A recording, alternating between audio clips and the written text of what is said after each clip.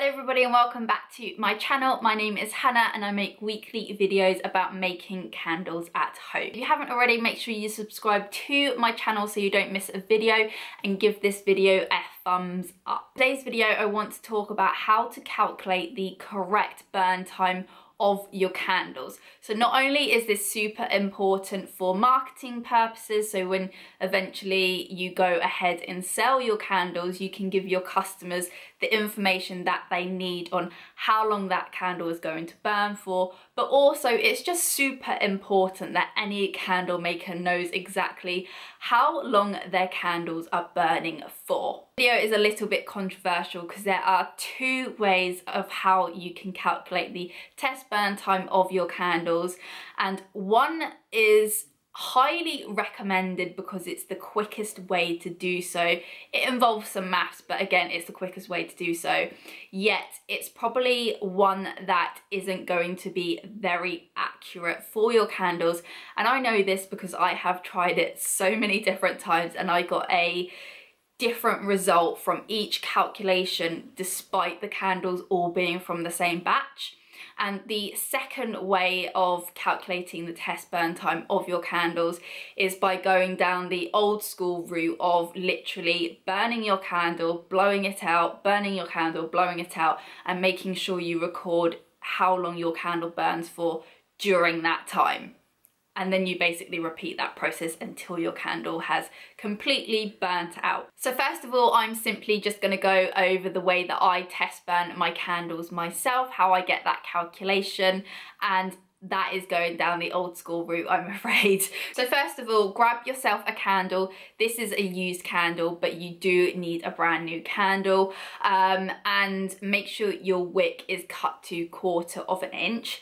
You're then going to light your candle and leave it to burn until it reaches its full melt pool. And full melt pool is basically where your candle has burnt completely to the edges. So once it has reached full melt pool, you then need to blow your candle out and leave it to harden up. Once your candle has hardened up, you then need to repeat that process of burning the candle, making sure that the wick is the correct size before you burn it, and then again leave it to reach the full melt pool and then blow it out. And each time you do those steps, you need to record exactly how long it took your candle to reach full melt pool. A really important part of this step is making sure that your candle is super hard. So hard as if it hasn't been burnt for days. Otherwise, you're just going to get a really inaccurate result. And also, you need to make sure that your candle has reached full melt pool before you blow it out. Otherwise, you're going to experience tunneling and whatnot. And it's just going to, again, give you a less accurate and also least best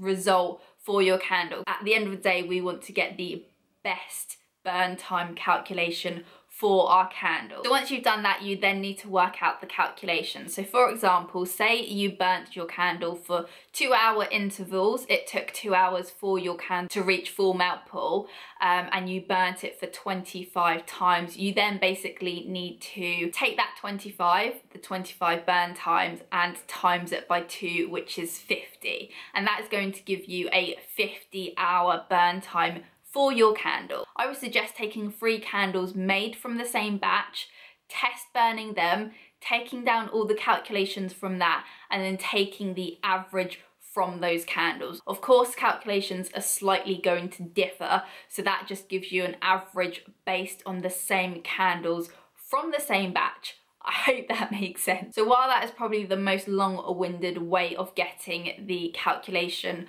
of your candle burn time, it is going to give you the most accurate one rather than the partial burn test method, which I really don't recommend, but this is my own personal opinion. So let me just talk about that more in detail. So when I started my candle making journey, I went down the route of doing the partial burn test method to work out the calculations of my candle burn time. So the partial burn test method is the quickest way to basically calculate the test burn time of your candle. It involves a lot of math calculations. So essentially you weigh your candle at the start of the process and then you burn it, and then at the end of that you then take another measurement of the weight of your candle, and then you divide that by how much wax was consumed during that time. But then a lot of companies and candle makers suggest that you don't